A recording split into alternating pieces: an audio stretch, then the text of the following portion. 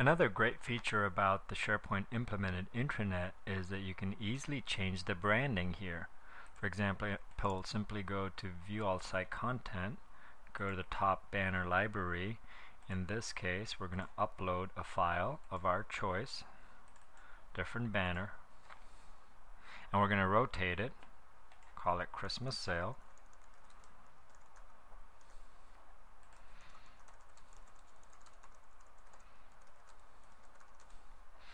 Give it a link,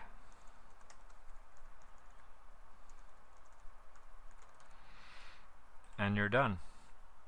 It's set right now to rotate every 5 seconds, and you can see that by going to the home page, here comes the first banner. In a few seconds it'll rotate out to the other banner that we just put in with a link to that. That's how easy it is for your marketing department to add a theme.